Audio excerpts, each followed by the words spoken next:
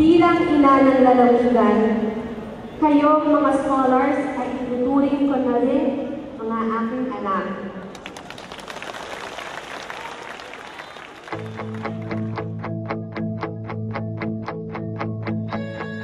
Let's dance in style, let's dance for a while. Heaven can wait, we're only watching the skies. Hoping for the best, but expecting the worst. Are you gonna drop the bomb or not? Let us die young or let us live forever. We don't have the power, but we never say never. Sitting in a sandpit, life isn't short. The music's for the sad man. Forever young, I wanna be forever young. Do you really wanna live forever?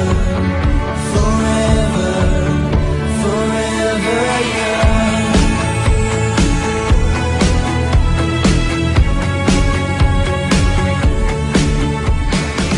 This is the first youth camp that's being hosted by the provincial government.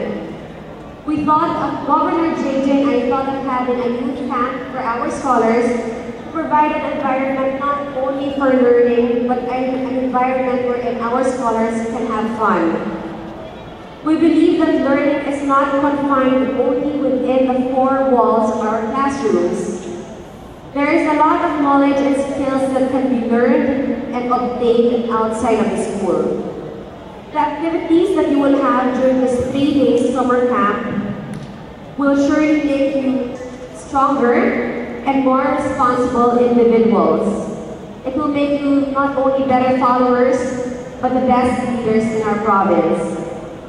As I mentioned earlier, our youth camp is not just about learning and having fun, but it is about building the characters of our scholars. It is building the character of the Serbisyong Suarez scholars. Some are like water, some are like the heat. Some are a melody, some are the beat. And sooner or later they all will be gone. Why don't they stay young? It's hard to get old without a cause. I don't wanna perish like a fading horse. Youth is like diamonds in the sun, and diamonds are forever. Forever young, I wanna be forever young. Go, puzzle ka ba? Bakit? Wala na. Go, puzzle ka ba? Kasi dahil sa'yo, nabuo ang mga pangarap ko mula na naging scholar ako. You really wanna live forever, forever. I expect you to play a more active role in the development effort of Serbisyong Suarez dito sa lalawigan. I'm proud na sa unang term ko bilang governor ng lalawigan ng Quezon, kayo ang first batch ng Serbisyong Suarez sa ating lalawigan. At tulad ng sinabi na aking may bahay, sa susunod na school year, dodoblehin na namin ang bilang ninyo from 2,500, mas gagawin na po natin itong 5,000 scholars province. And all in all mga kasama. Kung ang scholarship ay nakatulong sa buhay ninyo, isipin po ninyo yung epekto nun sa 5,000 kabataan. Mas mabibigyan natin ng pag-asa, mabibigyan natin ng lunas, at mabibigyan natin ng isa. Do you really wanna live forever, forever, forever young?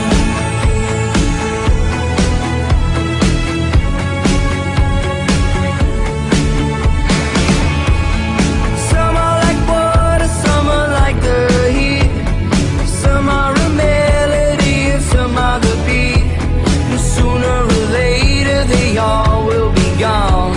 Why don't they stay young?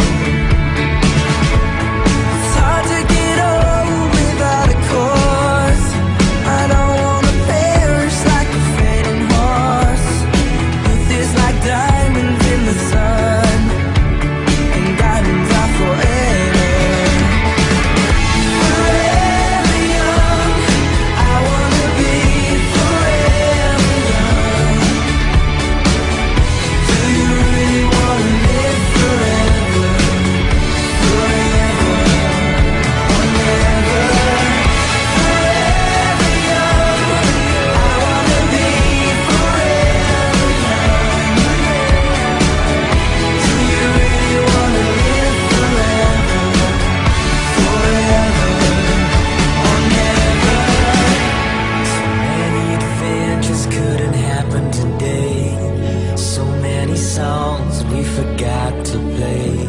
So many dreams are swinging out of the blue. We let them come true. Forever young, I wanna be forever young.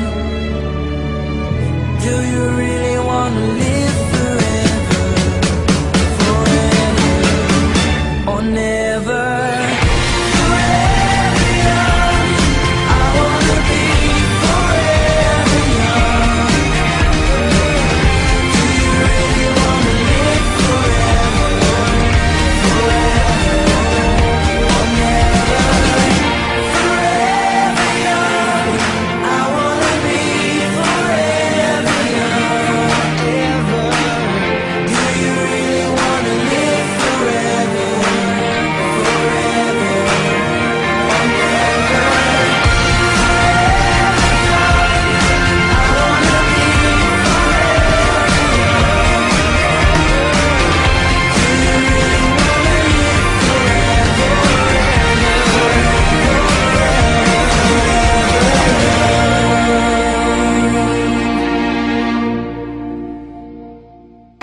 Kayo man nag-aaral ng college ngayon at scholars ko, ang pangarap ko po para sa inyo na sana pangarap nyo rin ay huwag na sana kayong malayo sa pamilya niyo. Kung magtatrabaho man kayo, gawa natin ang paraan na dito na kayo magtrabaho sa lalawigan ng Quezon. Kung kayo ang yaman ng lalawigan ng Quezon, ang dapat nakikinabang sa inyo ay ang lalawigan ng Quezon. Yung ating 2-in-1, ano ba yung ating 2-in-1? 2 million mangroves in 1 day. Anong sinabi ko po sa inyo kahapon? Pagbukas sila ng libro ng Guinness Book of World Records, what province was able to plant the most number of mangroves in 1 day? Ang sagot, Quezon Province. Ang picture, scholars ng Serbisyong Suarez. So tayo ang ikalat po natin ang magandang balita sa ating bayan na ngayon, meron tayong isang lehitimong pamahalaan na naglilingkod ng tapat at nagbibigay ng maayos na serbisyo sa ating bayan. At sa bawat pag-unlad at sa bawat